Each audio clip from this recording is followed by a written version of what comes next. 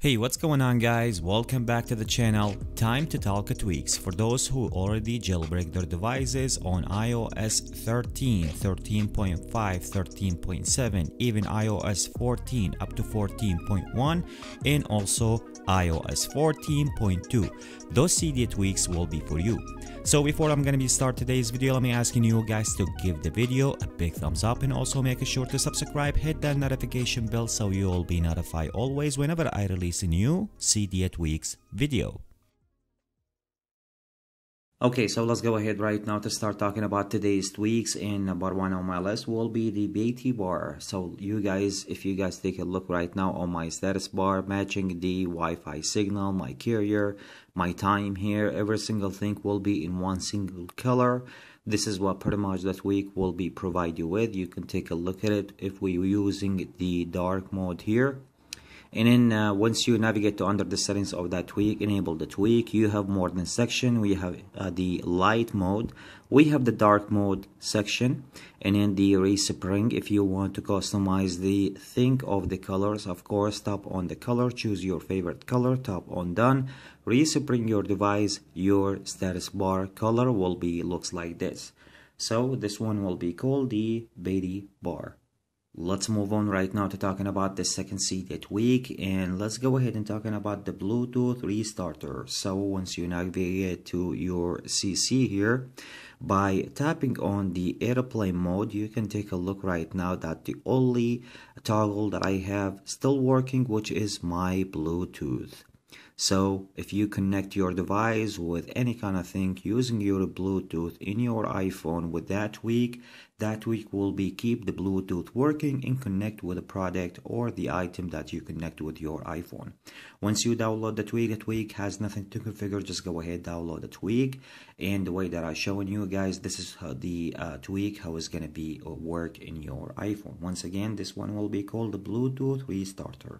Let's move on right now to talking about the next Cydia tweak. The next one will be called the Intelligent Password. This is for your passcode. So if you want to choose one of the application, any specific application, you don't want to use anymore your passcode or using your Face ID, you can use that tweak right now here.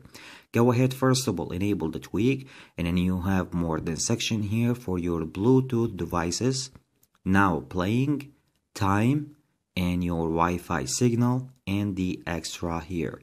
By tapping on, for example, now playing, so using one specific application, once you tap on it, this is the system applications.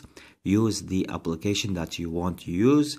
Once you tap on that application, from now on, once you run that application, if you have a passcode in your device or you use actually a passcode to run that application, from now on, after you installing that tweak, you don't need to use the passcode anymore. Once again guys, this one will be called the Intelligent Password. Let's move on right now to talking about the next Cydia tweak, the BatteryNatch. This is for your notch devices, for the battery or how much juice you have in your iPhone around your notch.